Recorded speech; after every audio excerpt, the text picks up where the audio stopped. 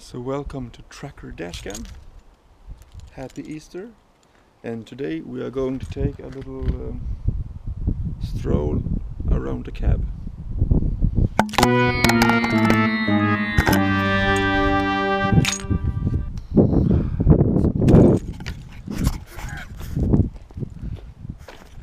This is why my camera faces some mental breakdowns sometimes. Oh. It's not even windy outside. How did that even happen?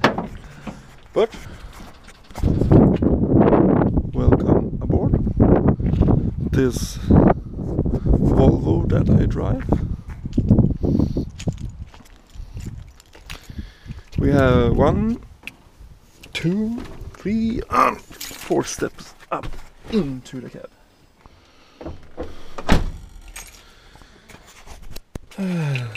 Keys into the ignition. So here we are inside my truck, and as you can guess, this is the steering wheel, and I have a little pedal down there so I can tilt it just like that. Everything is shut down right now, but I can show you some things in the menu later. It's a very spacious cab. The reason why I am planning to do this little vlog today was because I was going to install this one anyway, the Blackview 650S 2-channel that I have just gotten. So there will be the amount of 4 cameras in this cab now. One in the window, second right up there, and I was planning to put one there pointing to the side mirror on that side, and on the passenger side do something similar over there. So here we are. Yes, that was the steering wheel, and it has the Volvo hamster steering, which makes it very easy to steer in at low speeds. It feels a little bit strange in the beginning, but it's actually really good, and it's very hard to go back to another truck with a heavy steering. And the gearbox is a Volvo I-Shift, so it's a semi-automatic, I think you would call it. You just put it in automatic and it will do all the work, but it's still it changes gears like a traditional one, but just that the truck takes care of it all. As you can see, it's a very spacious truck. I can stand with no problem. There's a lot of room. I have my own television, a nice comfortable bed, fridge,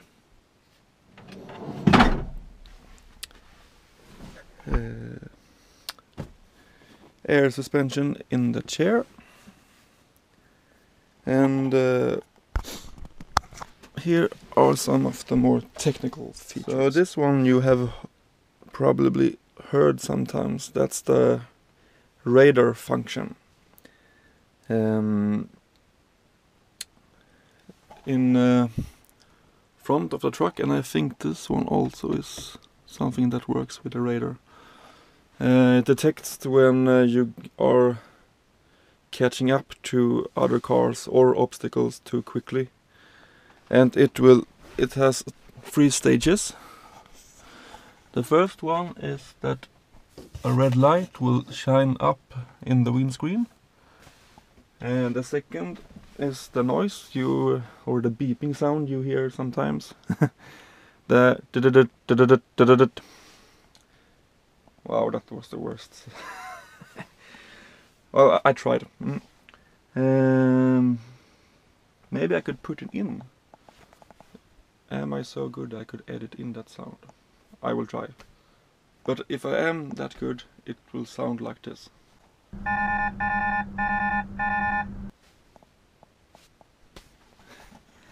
And the third stage is that the truck will actually brake itself.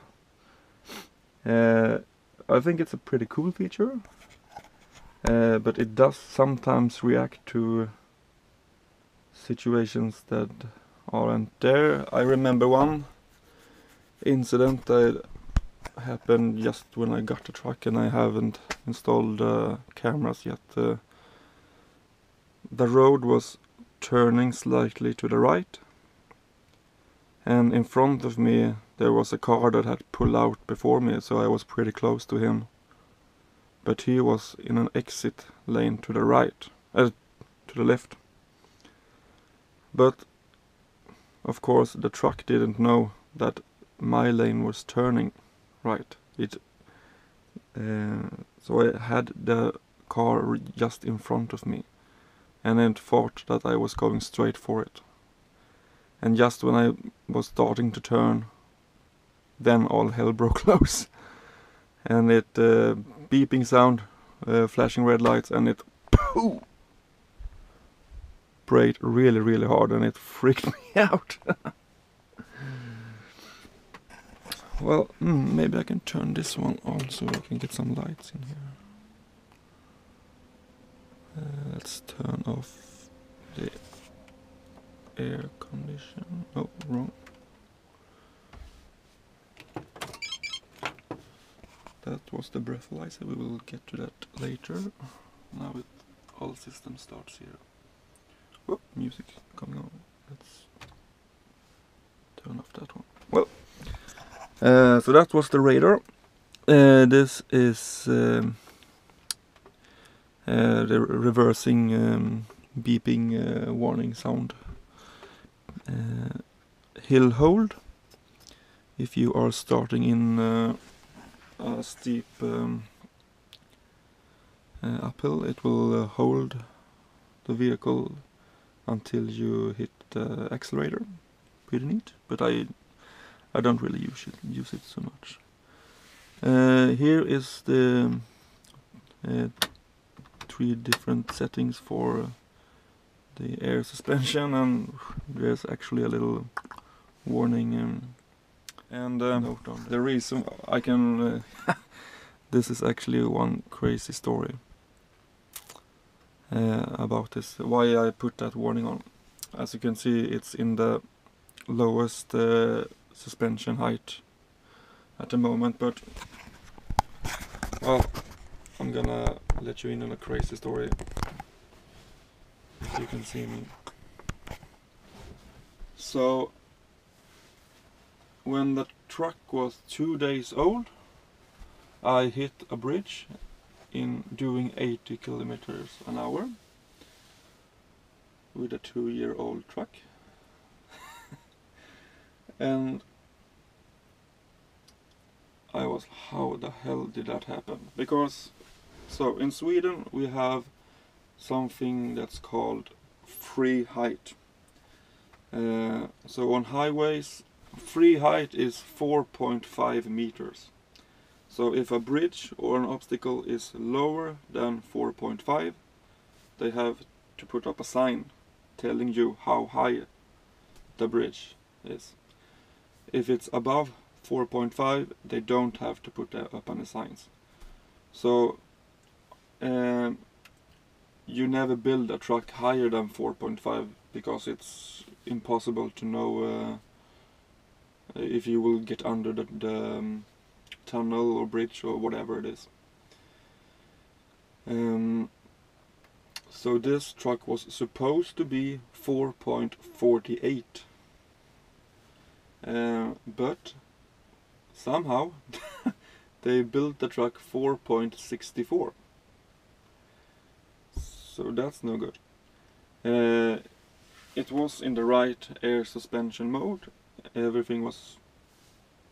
Nothing was indicating anything. So I was approaching this bridge that was 4.5 with my truck that was 4.64. As you can guess, that didn't work out very well.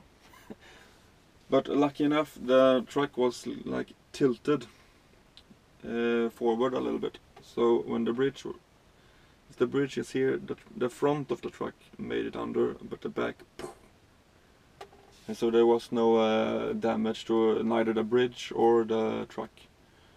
But it scared the hell out of me.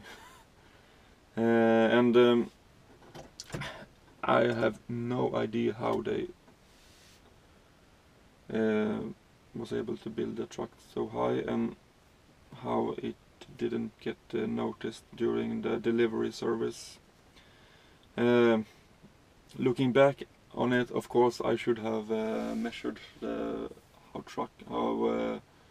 high the truck was, but I just couldn't imagine that they had failed so big. So, imagine that call to the boss. Hi boss, you know that truck you bought 2 days ago? I just crashed it into a bridge. Well, no, Andreas, you didn't, but everything turned out well, and the truck went back to the factory, and they cut it down, so now I can pass under bridges. We are moving on here, so this is on the same topic. I can raise the third axle on the truck, but that also makes it a little bit higher, and since it's so close to the edge of 4.5, I just never do that. Here I could there's a button where I can push overweight from the third axle to the driving axle. That makes us get better traction when it's slippery. Here is traction control, differential lock if you get stuck. It makes both driving wheels turn at the same speed.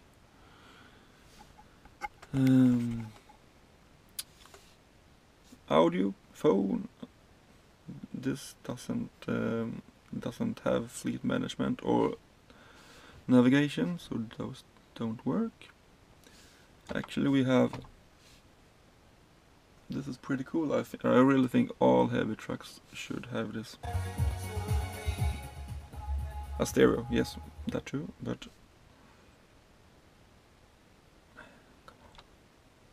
so camera. It's camera 1.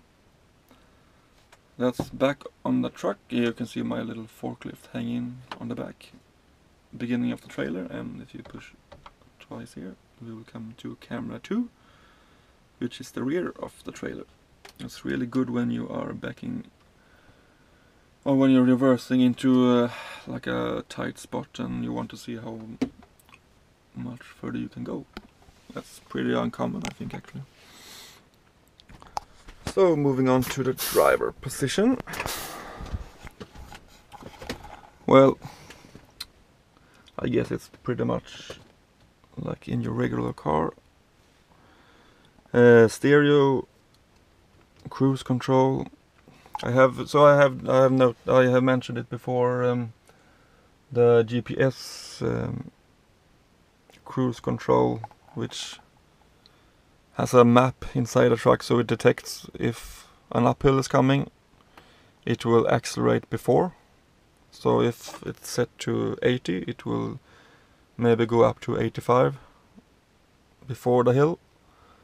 And if it's a downhill, it will release the accelerator and go down to like 72, 73, and use the downhill to speed up. It's a pretty cool feature, but it can make people behind you a little bit, well, they wonder what you do, but it's not me.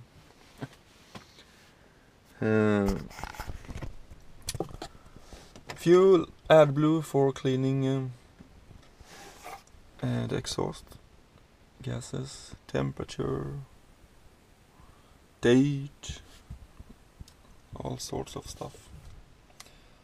I could also actually see how much load there is. So now we have combined weight of 40.4 tons, and here is every single axle, how much weight, and the trailer.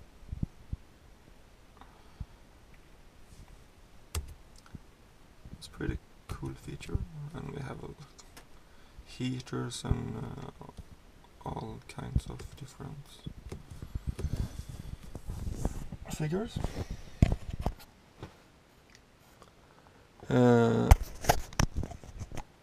Here, if that's for low sun, curve lights, which I don't use really, a little roof hatch,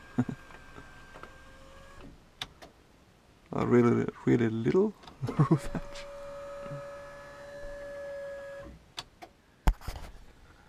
And here is the mechanism for the trailer. Green light means it's locked as it should be. If it's red light, that means it's not properly locked. So, as I said, it's a really spacious cab, very modern, but it has some features that I don't understand. So Volvo is a truck made in Sweden, north part of Europe, and this is supposed to be your cup holder, or drink holder. And you know how we are in Sweden.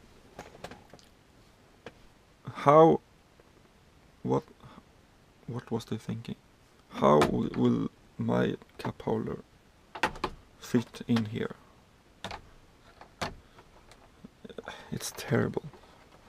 Huh?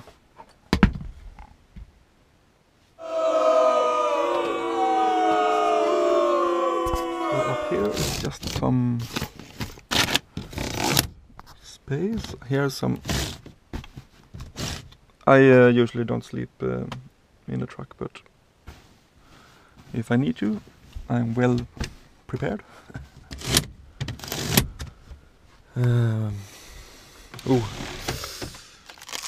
candy stash. You gotta have a candy stash. What do we have more? Some cheap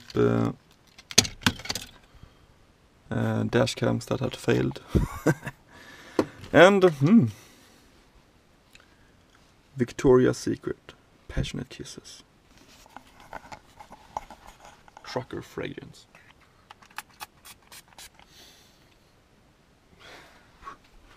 That was strong. Ooh, and I got it in my mouth. All empty. A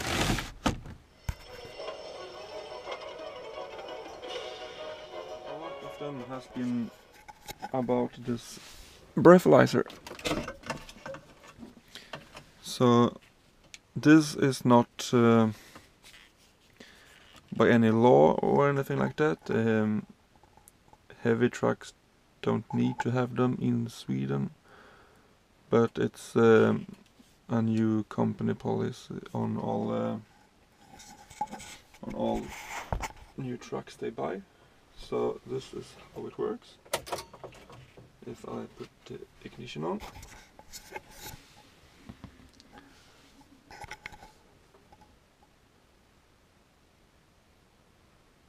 just going to let it start up.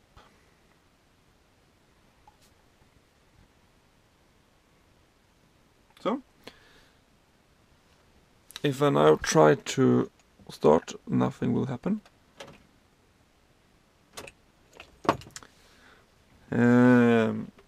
Because this hasn't been activated. So you have to blow for 5 seconds.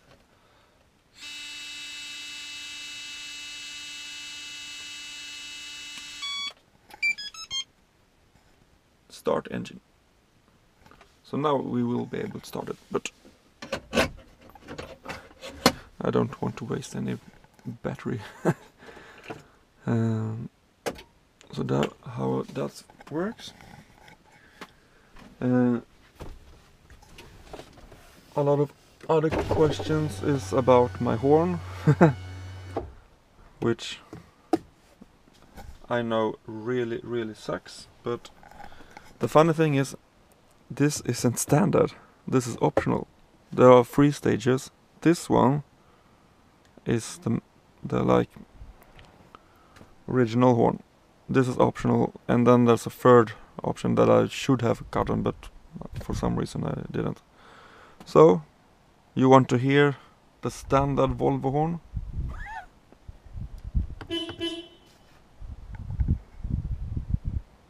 It's like a Roadrunner or something. Meep, meep. So I can just show you a little quick look under the bonnet, or what you want to call it. Cooling fluid, engine oil, and the stick and the track. They are very long, very long. Woo. So let's see. That was a good amount of it.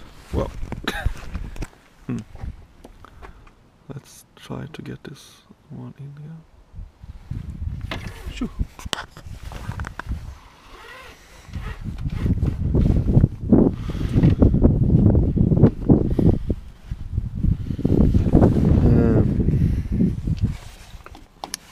For your windscreen,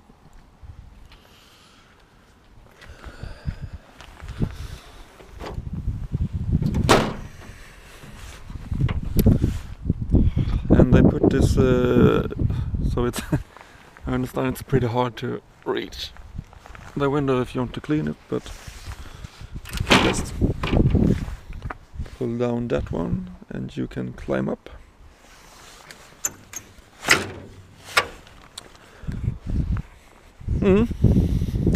I think that was it. I'm sorry, I'm so terrible at this. This vlog kind of thing. But I do my best. So just before Easter I had the daily inspection. I'm not sure how that works in the rest of the world. If you know, you can tell me about that, but I think I will put that little video in behind this one. So once a year on all heavy trucks they check your brakes, suspension, steering, to see that it's fit for fight on the road.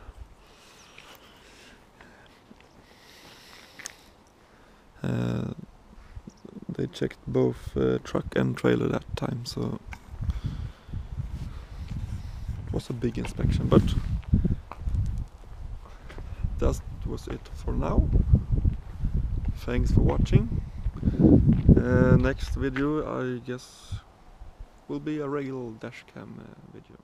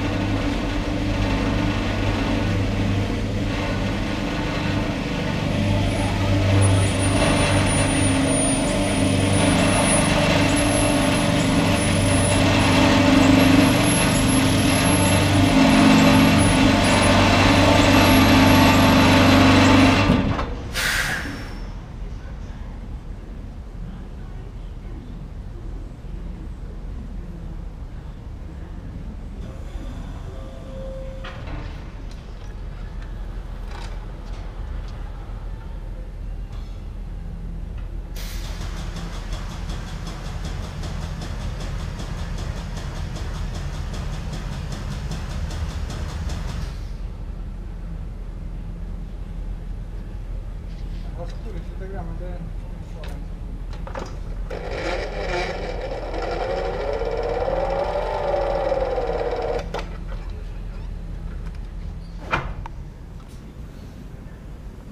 bomben på bilen har plats på